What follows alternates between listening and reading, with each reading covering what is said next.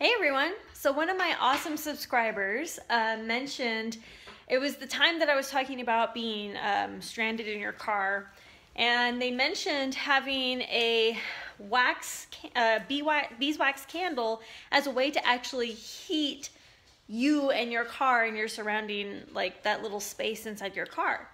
I find it really hard to believe that a wax candle, even a beeswax candle, can produce so much heat to heat an entire car, or even if it's a very small portion of that car, or just, you know, your body-ish area.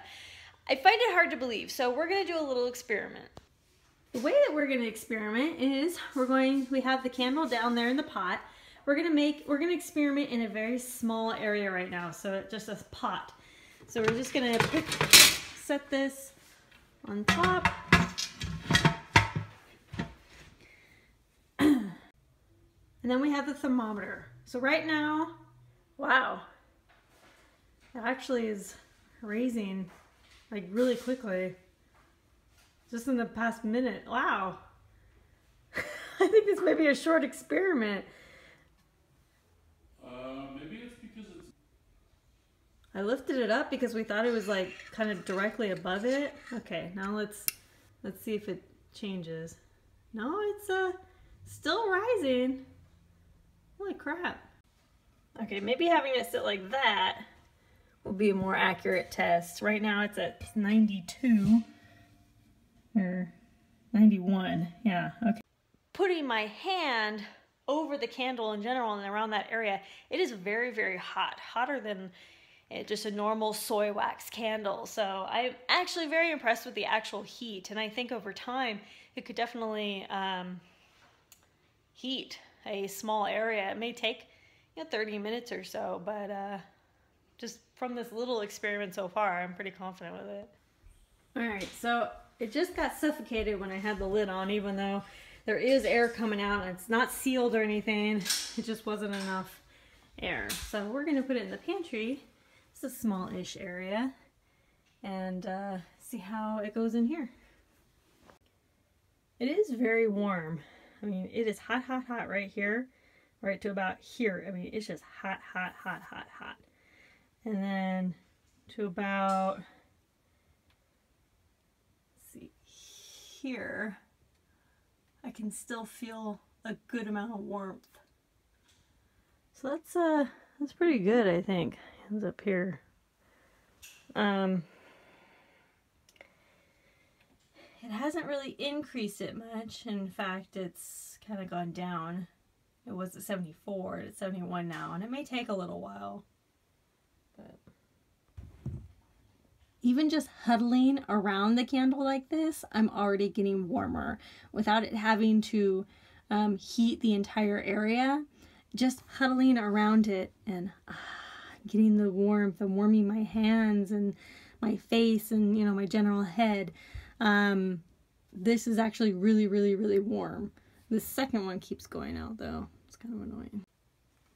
Okay, but the heat has actually gone up to 73 from 71 in just the short span that I've been standing here. It's actually impressive. A couple degrees just from a candle. Okay, it's been here about 10 minutes, and has actually stayed steady around 72. It has not dropped below 70. And that could be in addition with my own body heat, you know, with the candle. I mean, whatever is gonna keep it nice and, you know, warm. I mean, anything above freezing is gonna be good. Okay, so a couple of things with this experiment. We have to keep a couple things in mind.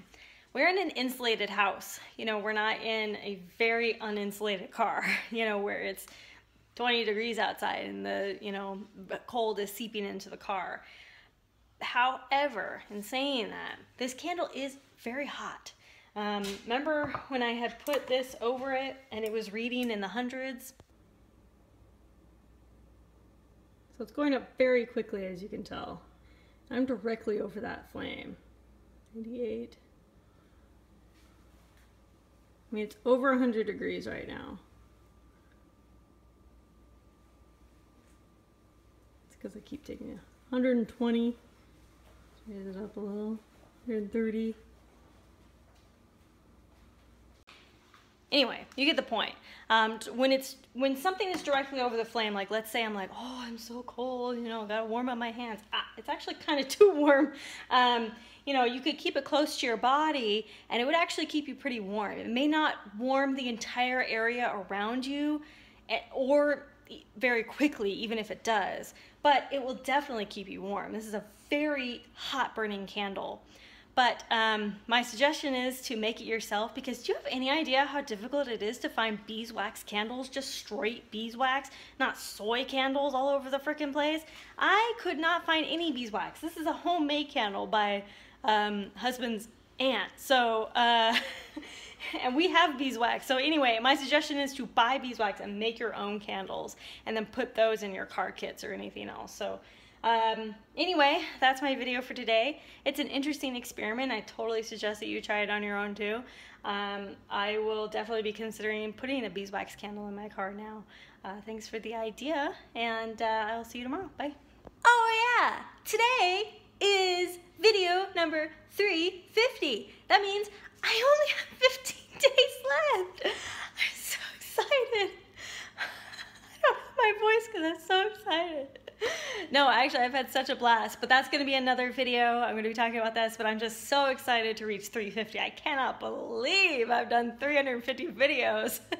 Anyway, almost there. I'll see you later.